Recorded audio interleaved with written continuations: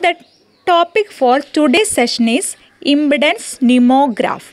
The main function of pneumograph is to find out the AC impedance across the chest. A low voltage 50 to 500 kHz AC signal is applied to the chest of the patient through surface electrode.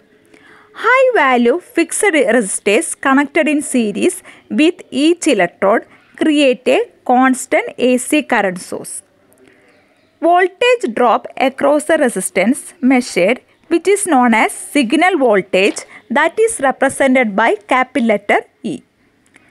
The signal voltage is given into a differential AC amplifier. Amplified signal given into synchronous detector, that is also known as AM detector. This separates message and carrier signal.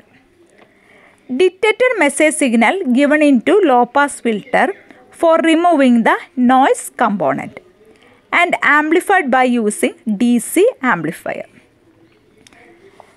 The equation is given as E is equal to I into R plus delta R, where E is the output potential, I is the current through chest, R is the chest impedance, and delta R is the change in chest impedance.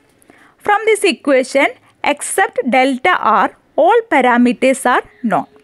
So, we can find out the delta R, which will be the change in chest impedance. That should be measured in the case of an impedance pneumograph. Thank you.